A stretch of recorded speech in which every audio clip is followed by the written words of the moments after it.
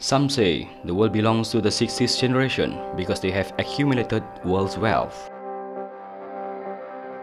Some say world belongs to the 70th and 80th generation because they have a wealth of experience.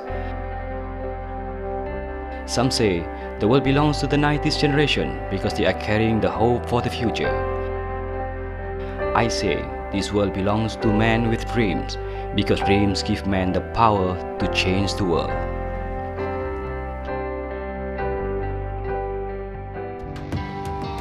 Our lives are increasingly being driven by the internet.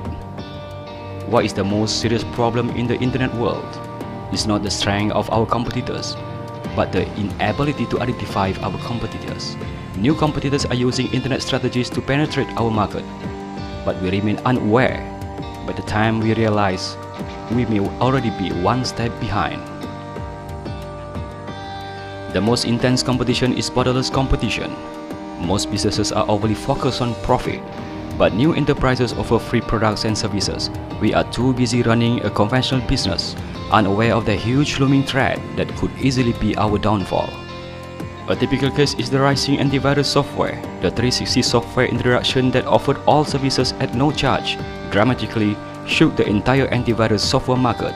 WeChat has 700 million active users and is increasing daily, posing an aggressive threat to China Mobile, China Telecom, and China Unicom. iELKEN received RMB 5.7 billion worth of deposit within 18 days of introduction, grabbing bank clients and creating a mobile internet miracle.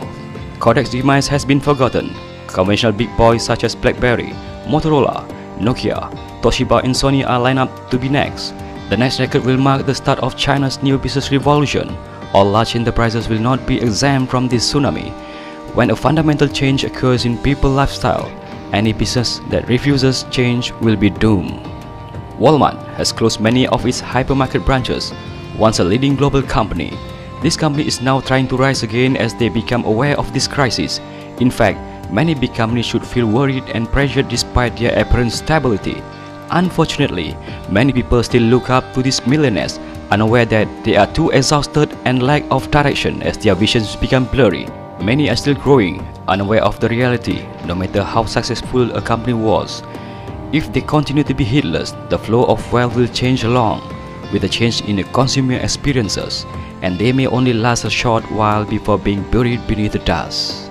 Borderless companies are not necessarily experienced professionals in their field. These new setups move from industry to industry with unprecedented speed. The walls are breaking down and borders are increasingly being broken wide.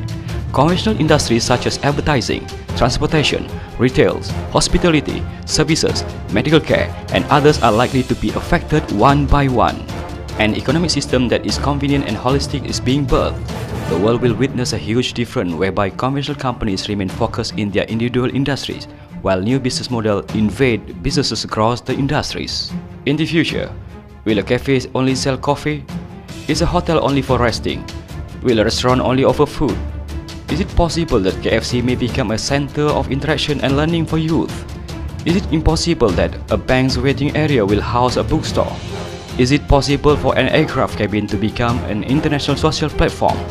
If you fear to cross this bridge, others will eventually penetrate your market. The next 10 years will see a fight for the control of businesses.